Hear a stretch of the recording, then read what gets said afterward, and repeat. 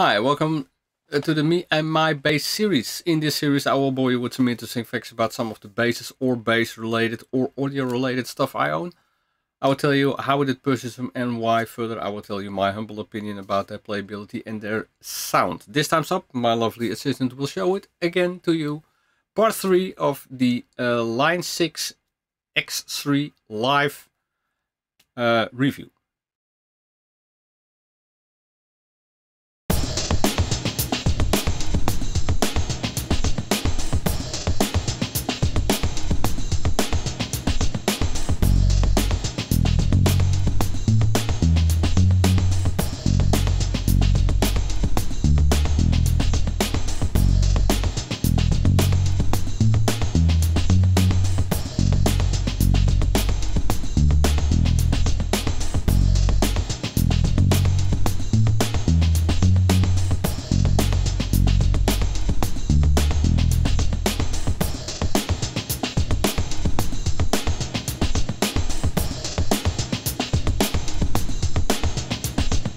Why did I buy this pedal? Well, I told that story in part 1, so if you missed that one, please, I urge you to watch that one.